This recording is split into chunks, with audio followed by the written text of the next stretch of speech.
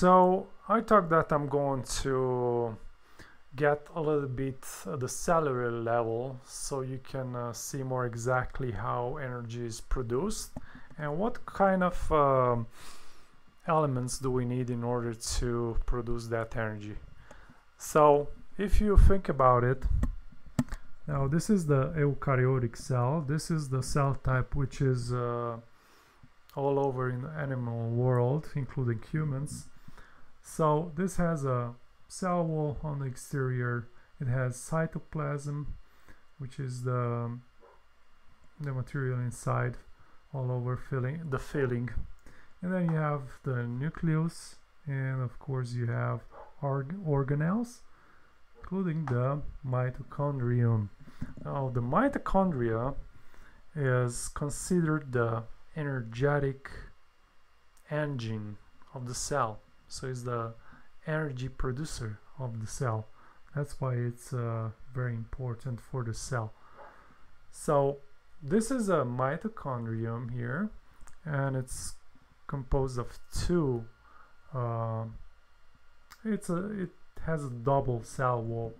Now one it's on the exterior, and the other one it's kind of packed, and it looks like this. Now if you're taking a small tissue sample from there and you look at it under the electron microscope, what you see, it's just the membrane, which is formed of lipids, and also it has proteins which function as channels. Channels that are permeable for different elements that pass through the cell membrane. So everything goes through the membrane, actually, in the mitochondrium, through these channels. So on this side of the membrane here, you have hydrogen ions at the high concentration, and they are in a lower concentration inside the mitochondrium. So what's going to happen, they will pass from the higher concentration to the lower concentration inside.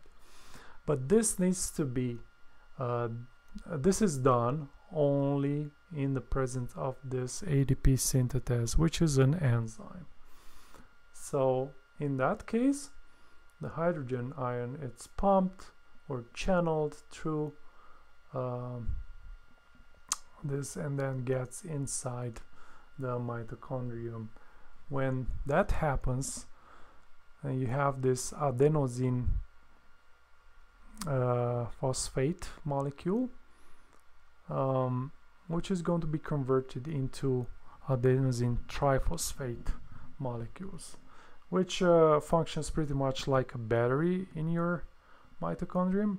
When the cell needs more energy, then it's going to use these ATPs in order to produce energy, and they will be converted into ADPs. So it's kind of a cycle, see, from ADP to ADP, from ATP to ADP again. And this is the ATP molecule. So it's composed of adenine, ribose, which is a sugar, and three phosphate groups. Now the last phosphate group here, it's unstable, and in presence of water, this is going to be released, and it's going to result in a spark of energy.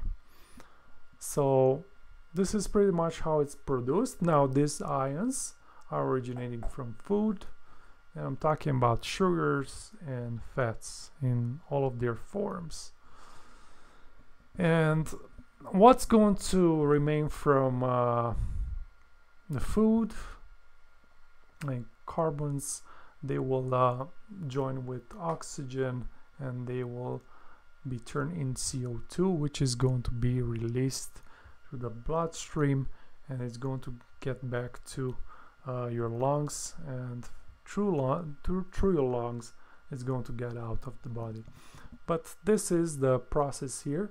The idea is that oxygen, when you breathe in, gets through your lungs, from your lungs gets in the bloodstream and gets to the mitochondrium, and actually plays a very important role because it's going to speed up the process, and this means that it's going to result in more ATP production.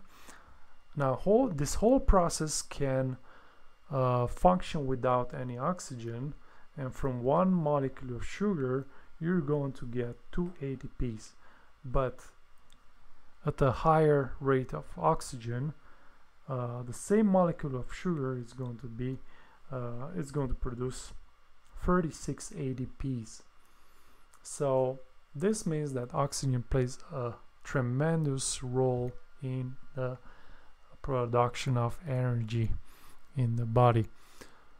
What I wanted to tell you is that oxygen, it's strongly connected to the presence of iron in the bloodstream, because oxygen can't be just transported by itself. It needs iron in order to be transported. Now if you're looking at the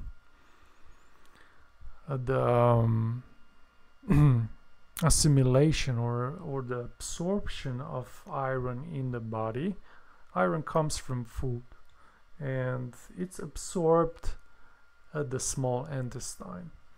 So from food comes in a form which is not assimilatable in the through the intestine, small intestine. So it needs to be converted actually from ferric iron to ferrous iron, and that's done with C vitamin. It's an enzyme which is called ferroreductase, and then it's going to be able to pass through this channel inside the cell of the small intestine, and from there of course it's going to go to different organs in the body, but also through the bloodstream it's going to get to the energetic engines of the body. So this means that actually we'll need also C vitamin and enzymes.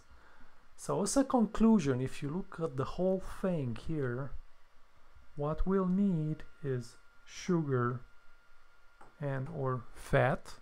Actually fat, it's more energetic than sugar. It's like almost twice more energetic than sugar.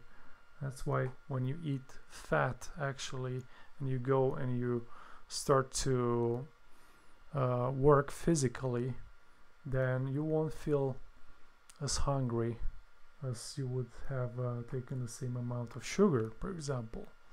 It lasts for a longer period of time. Also we'll need enzymes. Enzymes are also made in the body, but they also can be produced, no, they can originate from living foods. And of course we'll need oxygen, more oxygen, C vitamin, phosphates, because we know that the adenosine triphosphate, it has phosphate, it's in its structure. And we'll need of course iron, and that's pretty much it. So this is what we need in order to boost the energy that we need. Now in the next video I'm going to tell you more exactly where we can find these elements and how we can increase them in order to have more energy or to get to that constant flow of energy.